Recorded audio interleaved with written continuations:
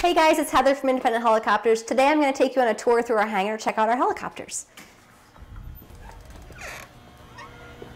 So you'll see as soon as we get in the hangar, obviously this hangar is massive, right? So our little helicopters look even smaller in here.